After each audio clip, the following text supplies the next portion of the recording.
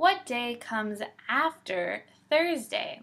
Well, let's take a look at the days of the week so that we can answer this question. So let's type out the days of the week starting with the first day of the week, Sunday.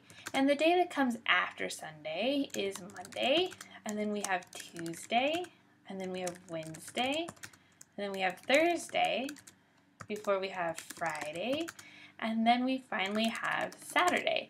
Once you get to Saturday and you finish Saturday, you go back to Sunday where you then start the cycle all over again. Now we want to know what day comes after Thursday. We're looking for after Thursday. So we want to find Thursday in the day of the week. Here is Thursday.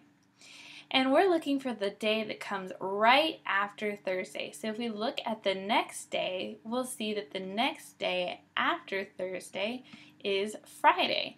That means that B, Friday, is our answer.